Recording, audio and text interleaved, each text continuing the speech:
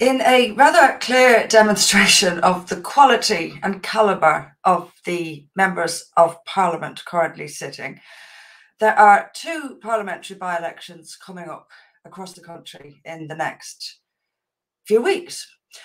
One of them is in Wakefield, and this is a Tory MP who has, vacated his seat in disgrace, having been convicted of sexually assaulting a 15-year-old boy. The other one is in Tiverton and Honiton, down in the southwest, and that one is or was held by another Tory MP, Neil Parish, and he has vacated his seat, having been caught watching pornography in Parliament. So, as I say, there's the calibre of our MPs. These are the people who tell us how to live our lives. These are the ones who make the rules. Anyway, we have a rather active activist in the Tiverton and Honiton region who you probably heard of, Frankie Ruffalo. Now, Frankie stands and has stood in many elections. He's enthusiastic about it and works really, really hard.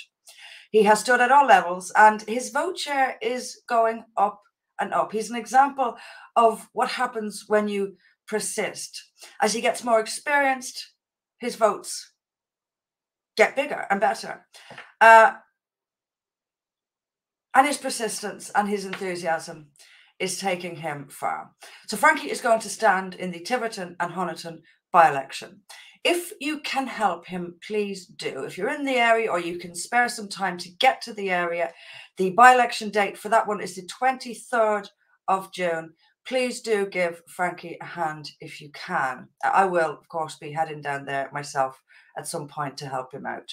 I know he's active on Facebook, so I'm going to link to his Facebook page below this video, and also to a statement that he published a couple of days ago, which is an excellent statement. It really is, and which tells you what he believes in, what our policies are, and it's a wonderful statement. Please do have a read. But most importantly, if you can get down to the area, Tiverton and Honiton, before the 23rd of June to help Frankie with his campaign, please, please do. He deserves our support. He works hard, and good for him. Congratulations to him for persisting and for keeping this enthusiasm going that he has for standing. It will pay off. It is paying off.